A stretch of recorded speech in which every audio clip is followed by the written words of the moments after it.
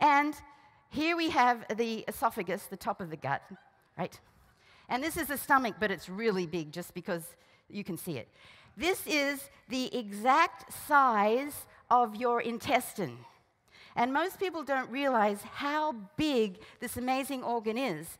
And in fact, most of your immune system is in your intestine, and 80% of your serotonin.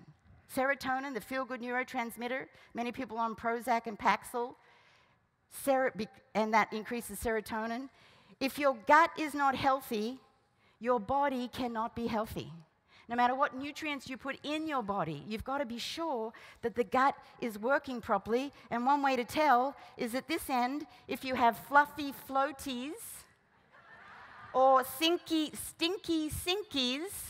Stinky sinkies mean that the feces, the stool, the waste matter has been way too long and it's too hard to come out. And fluffy floaties mean there's lots of fiber and it's a smooth exit.